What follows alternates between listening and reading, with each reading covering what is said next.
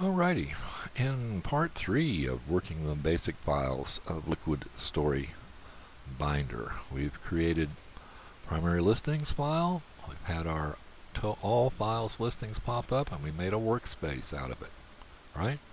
We created a builder within the primary file listings window.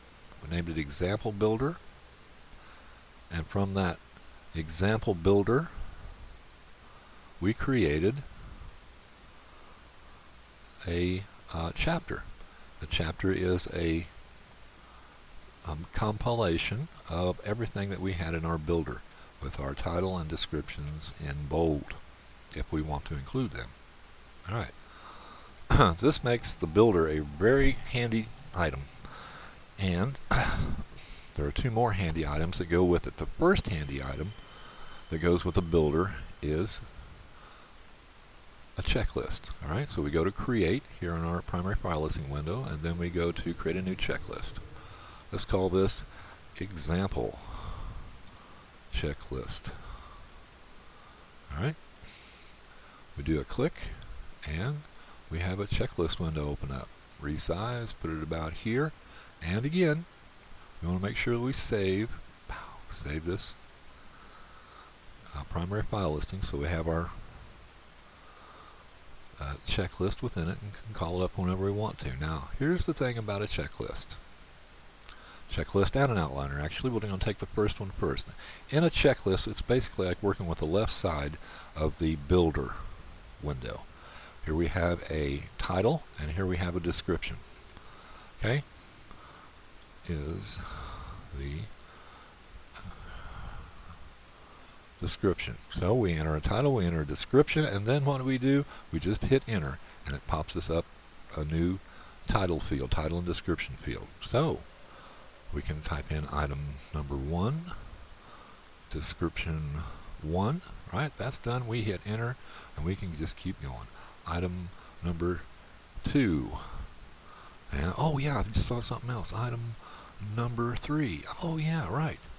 And how about number 4? Number 4 item, and how about 5th item, right? In other words, it's enter and type. Press enter and type. Press enter and type. Okay? And if we want to, we hit tab. It clicks us down into the description field. But if we're in the description field and we hit enter, it pops us back up to the title field, gives us a new window, or it gives us a new entry area, and the other item. In other words, with a checklist, it's a matter of being able to enter things very rapidly. Just hit enter, type it in, and go. Enter, type it in, and go. Press enter and type. Press enter and type. Okay, and if you want a description, just tab to description, type in the description.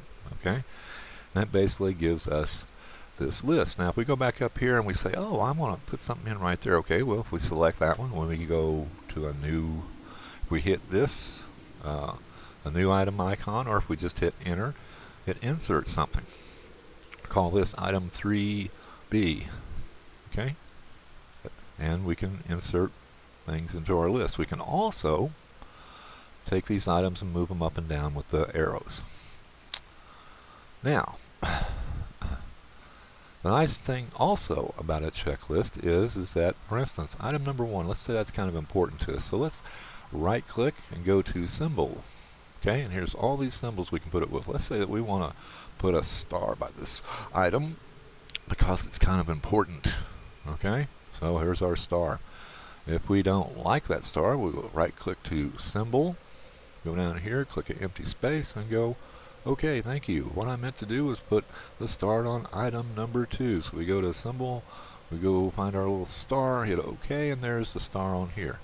Let's go here and say that we want to, we've finished this item, so let's put a little check mark beside it. Okay, that's taken care of. Click, click. Okay. We can also check these items as being complete or being incomplete. Alright, so let's go here to the 5th item and say that this item is complete. bang, so it puts a little X right there. Check mark or a little X, right?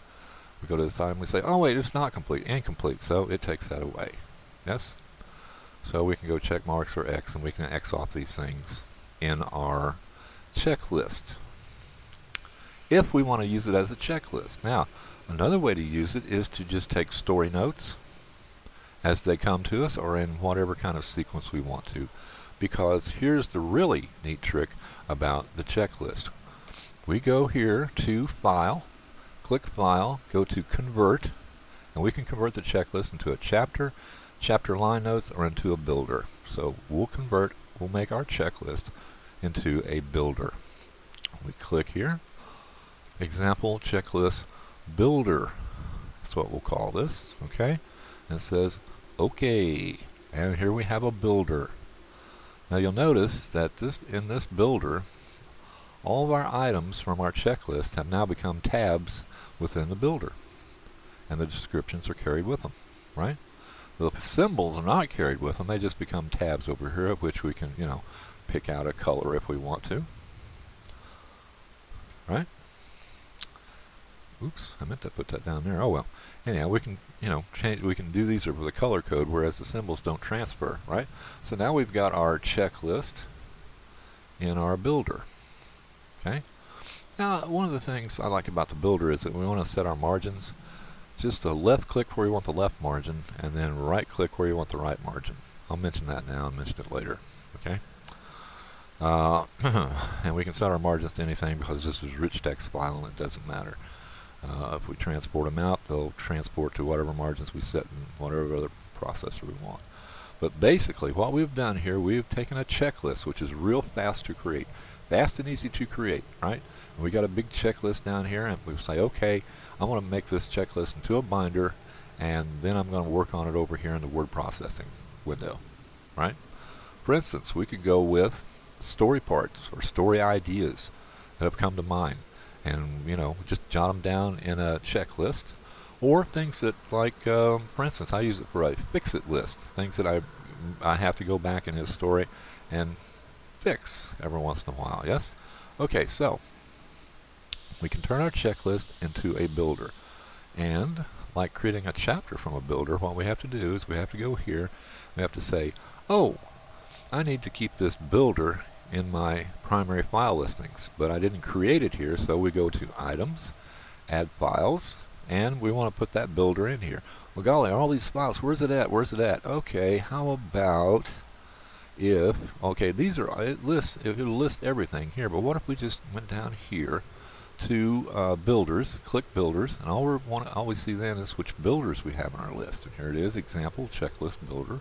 We hit that, make selection, and now it's in our primary file listings, so we can call it up anytime we want to, right? And again, that's the nice thing about the primary file listings. We can